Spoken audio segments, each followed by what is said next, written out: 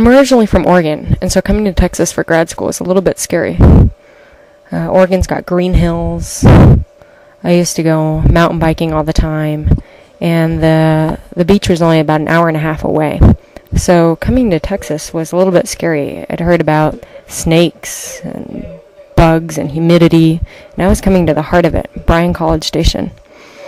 When I first arrived at Bryan College Station, I remember the Easterwood Airport, little airport, and the first thing I saw was Kyle Field, the huge football stadium. I didn't even like football at this time. There were so many traditions to learn. There was the Corps of Cadets. I didn't even know what they were. I just saw them around campus all the time. They did cheers, and they had yell leaders. I was used to cheerleaders. So I soon started to learn the traditions, and Texas A&M is very helpful at getting you to learn them.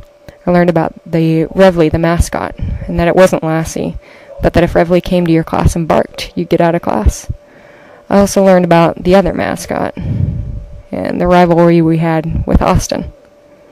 I soon started to feel welcome. I started to like football. I went to football events all the time.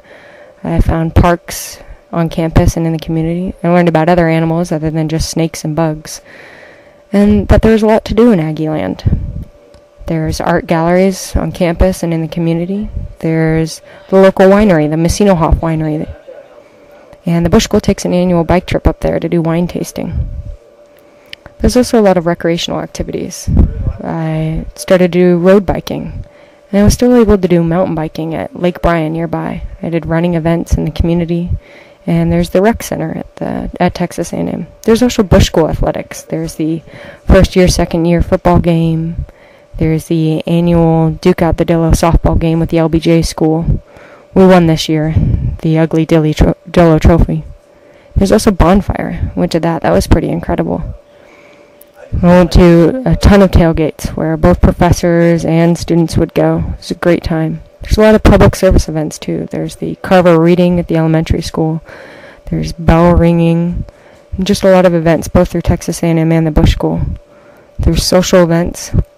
They had the Halloween party. That's Kim Jong-il and Fidel Castro there. And we have a big Thanksgiving party. There's like 4 or 5 turkeys that we cooked.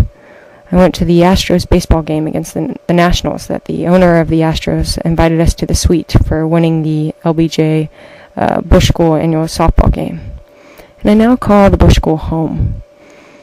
I love Texas, and I've loved my time here. And I think Lyle Lovett says it best when he says, "That's right, you're not from Texas, but Texas wants you anyways."